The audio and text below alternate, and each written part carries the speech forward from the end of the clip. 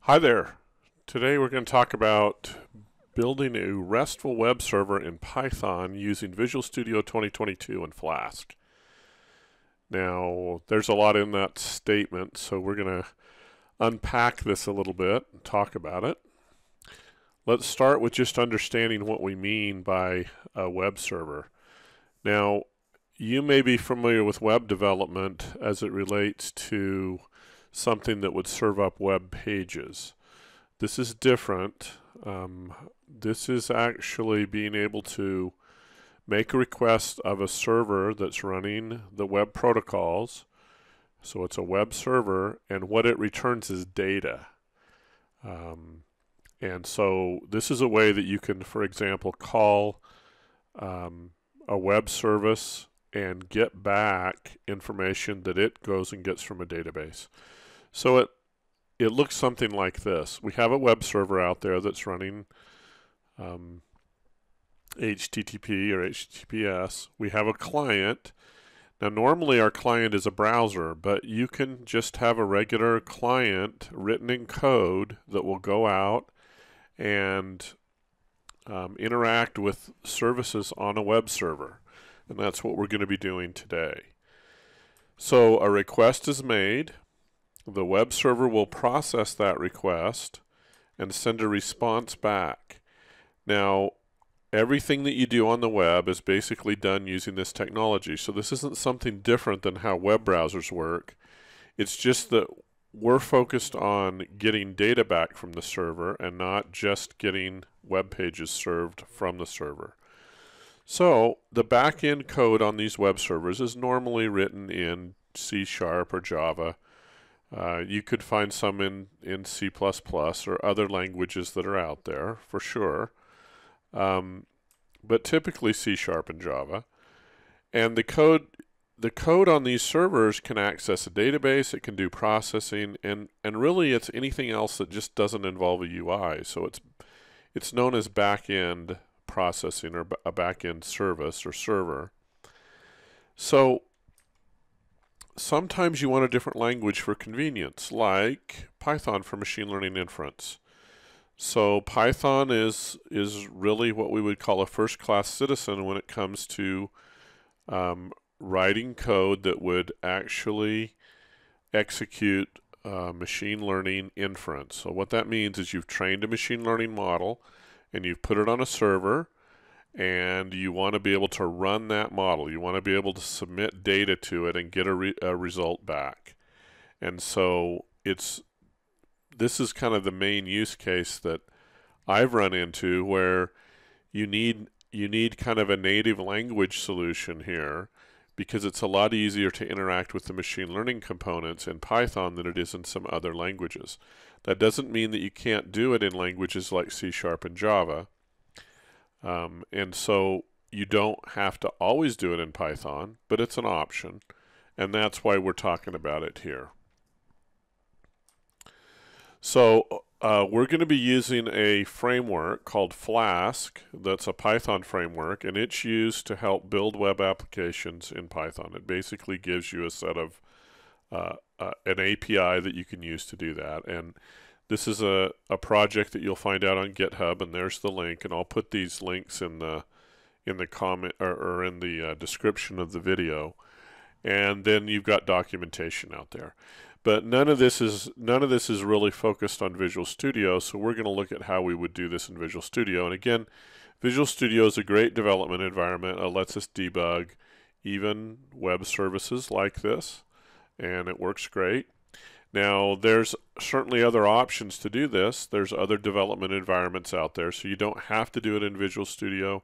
We just happen to be kind of learning about using Python in Visual Studio, so I thought I'd share that with you. So let's go ahead and let me jump over to Visual Studio. So when you start out, we're going to create a new project in Visual Studio. We're using 2022. Now, right here, if you would clear all of your options and type Flask in, you should see these options come up. And if you don't see that, what you want to do is come down to Install More Tools and Features, and you'll see this UI pop up. You should already have Python development selected, but if not, you'll need to select that. And then you can look, you want to make sure that you have Python web support selected here. Okay. Now I'm actually in the wrong thing. I'm in the I was in the 2019 one because I already have this set for 2022. So anyway, you want to have that web support set, okay? And then once you do that, you should be able to see Flask come up. Now, so what we want to do, and I think we might have just removed it, which is not what we want to do. Oh, there we go. So we're good. We want to do a blank Flask web project. So some of these will give you different built-in things, and we just want to do a really basic thing here and just start from scratch. So we're going to do a blank web project, and you can give it whatever name you'd like.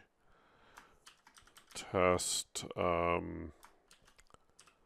Python web service or whatever you'd like.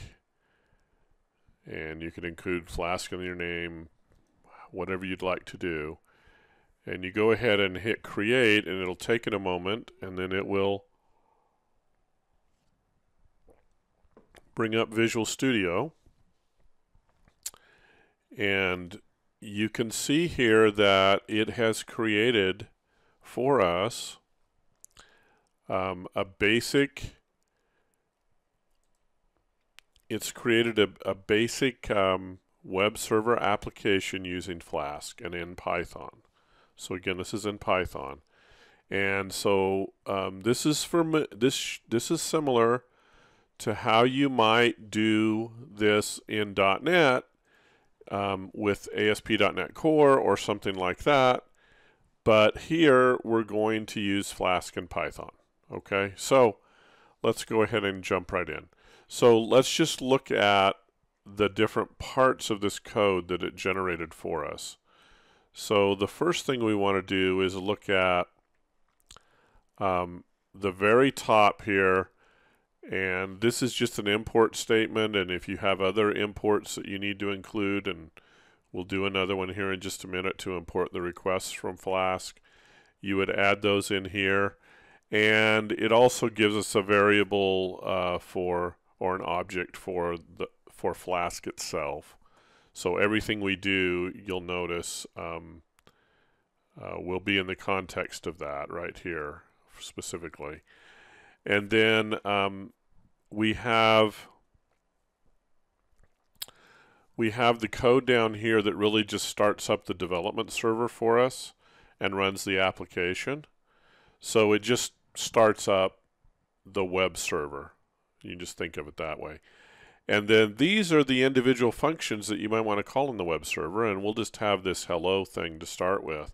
So let's just run this and see what happens. Now, it's going to start a little command window over here to bring up the development environment, and then you'll notice it actually ran our application. Now, it didn't actually render a web page the way you normally think of it. What it did was we just asked it to give us back a response. So we did that. We did the request. We got the response back, and it used this particular endpoint, this particular location to do that. So let's change this. And you can see what I mean. Okay, so we'll stop this and rerun it. And again, it'll fire up and so you can see that any changes I make here are going to be reflected on the web page itself. So we have a client, it's got a client that we can use to go and make these requests, is what's really going on here. But don't think of it as it's building web pages for you, because that's not what it's doing, okay? All right, so now we could have a route on here, a different route. So we could do, for example, we could do something like this. We could do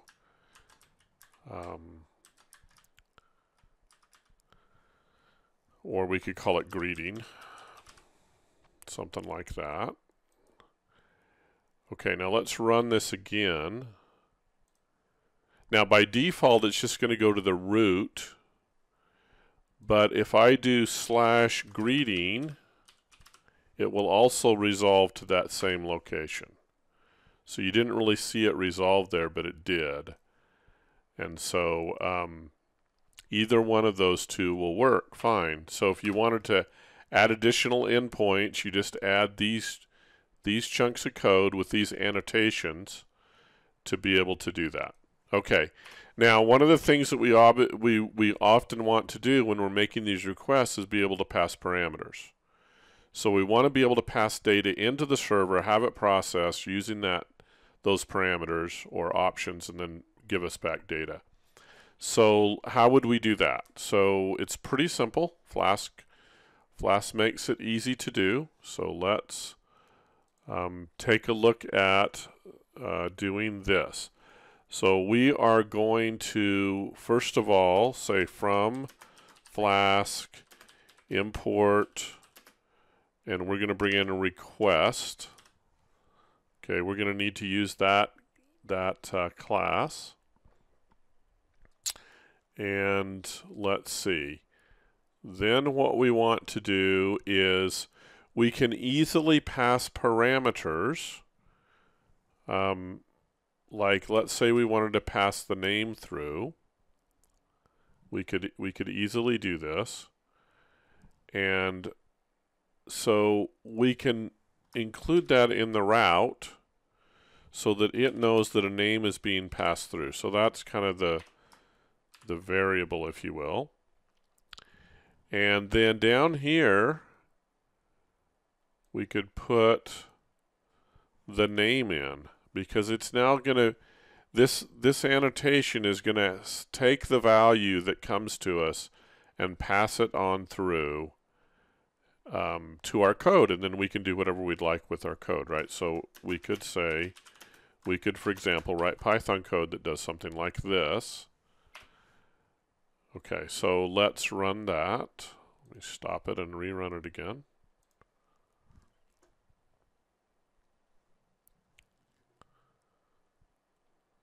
And that's because I spelled it wrong. As you know, Python's a case-sensitive language, so try that again.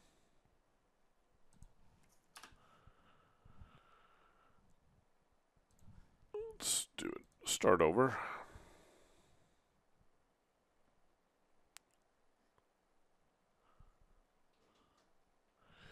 Okay, now what you'll notice now is that it's saying, hey, I can't find this thing you're sending to me, and that's because we have to pass in, oops, we need to pass in the name of the location that we're going to, right? So if we want a greeting there, you'll kind of see how that works. So this is kind of doing some routing, and now let's pass in a parameter. Okay, so let's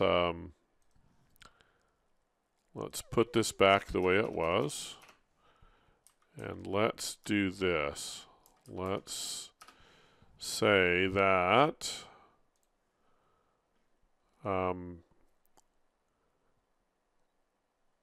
we want to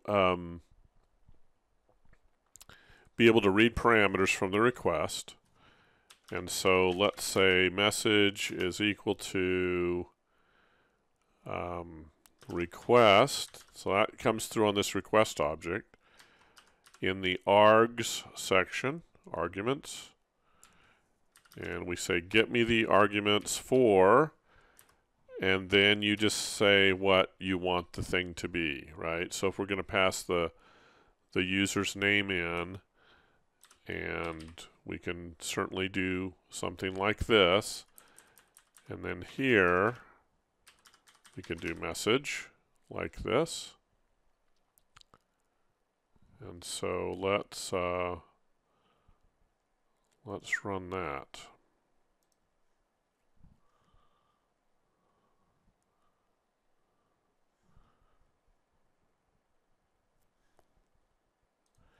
And we'll need to include our name in here, so we're going to put that back in. Sorry about that. And put this, and then what message do we want to give that person? Okay, so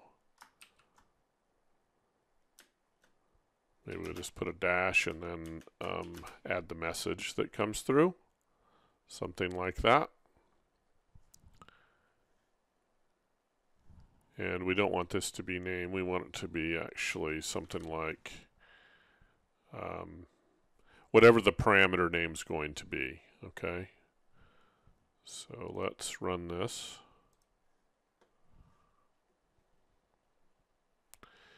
Now again, because we're passing parameters through when it launches the app, it doesn't know how to do those parameters, and we're kind of demanding those parameters be there. So here's our parameter now, MSG, and then whatever we want.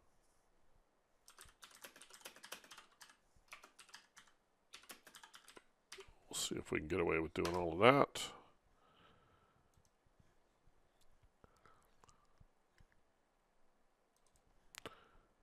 Okay, so we'll go ahead with that, and there you go. You can see that everything worked the way it was supposed to.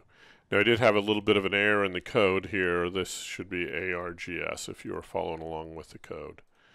So this is a really basic introduction to using Flask to build a Python backend web service. But the really cool part is, as I said, we're running this in Visual Studio. So what that means is, as I launch this, and this is one of the awesome things about using Visual Studio development environment, is we can go ahead and put our name in here, and we can put our parameter in.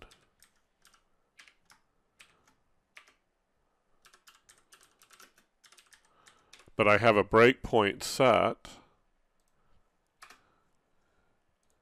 Actually, let me continue here.